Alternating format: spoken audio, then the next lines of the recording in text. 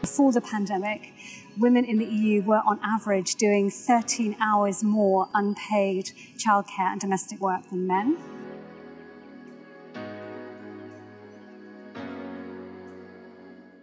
What we've seen with the pandemic, which has completely upended our working lives and our home lives, is that burden of unpaid labour for women has vastly increased. There's a study in the UK which found that families with young children are doing on average a whole working week extra childcare, twice as much as they were doing before. And although men are doing more, women are doing the lion's share of that.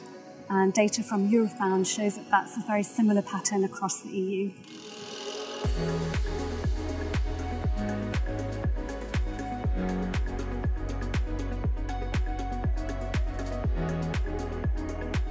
So we know that with this bigger burden of unpaid care work that women are doing in the home, so that's childcare, domestic work and homeschooling as well, the data from Eurofound shows that that's having an impact on women's mental health and well-being, more so than men.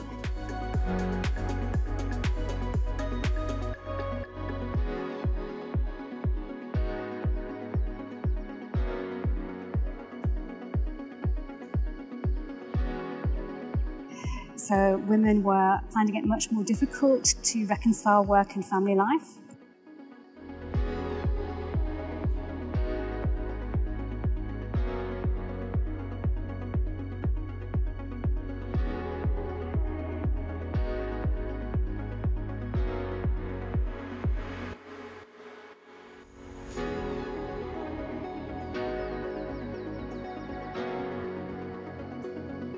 We know that women's jobs look likely to be more affected during this recession than the last one, which mostly affected men in the manufacturing and construction and other sectors. These are continuing more as normal, but the sectors where women work, such as hotels, retail, other services and so on, tourism, are being much more badly affected.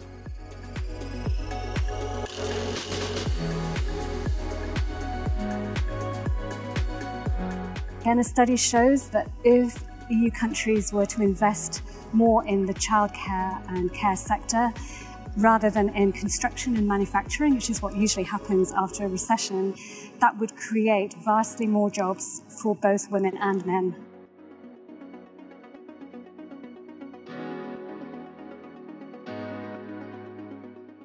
There's a growing consensus, international and EU level, that what needs to happen now is a gender-sensitive recovery.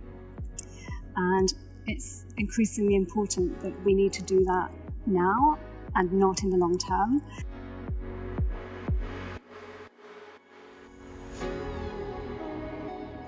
The research from the EU's Gender Equality Institute shows that during the last economic crisis, only 4 EU member states carried out gender impact assessments before they enacted their austerity policies. And in the long term, the impact of that was very negative for women, disproportionately so. So what the EU could be doing now, and the EU member states, is really using the tools that they already have at their disposal. The gender mainstreaming tools, gender impact assessments, gender budgeting and so on, to really ensure that their recovery responses don't worsen gender equality and actually help to make progress.